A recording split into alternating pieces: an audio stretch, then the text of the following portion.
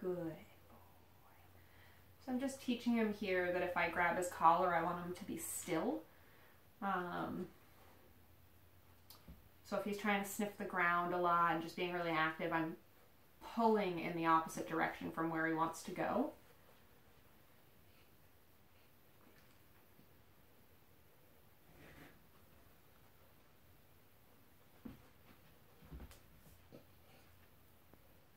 And we were just doing some food training, so he's looking for food all over the place.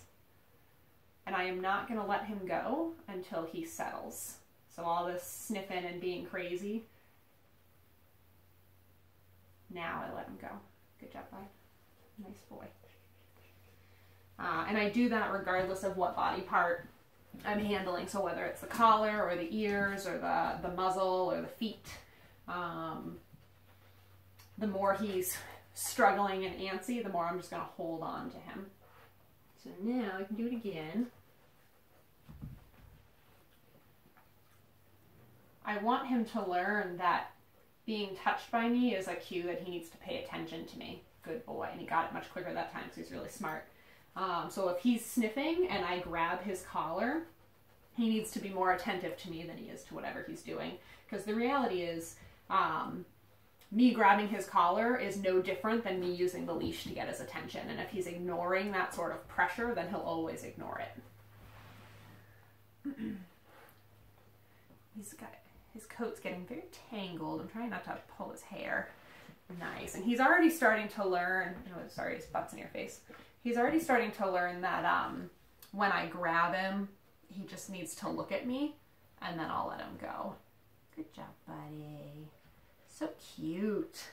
So cute. So from here, once I've got a dog that understands that collar grab means you need to settle and just let me do my thing, then I can do easy things like look in the ears really quick. Oh, your ears need to be cleaned. And look in the other ear. And I might just kind of grab his muzzle really quick. Good boy. And then I'll let him go and I'll do some scratching. But I want him comfortable with his face being handled.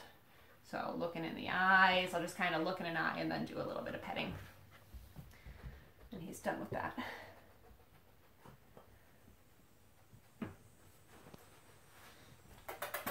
What you doing, bud?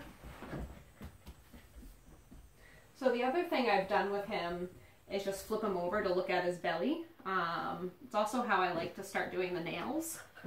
But I sit on the ground and put my legs out and just grab him under the armpits and hold him like this.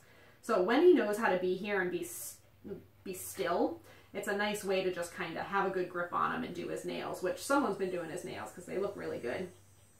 But for now, I'm not doing his nails. I'm just putting him here, give him a little bit of a scratch, and then I let him go. Don't bite my pants, right?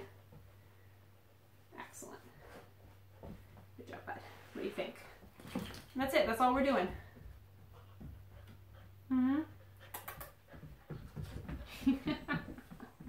Sassy boy.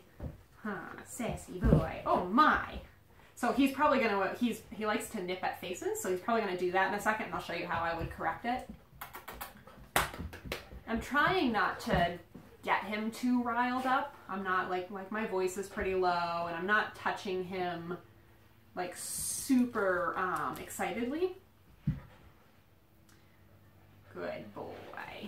And he's actually being really good.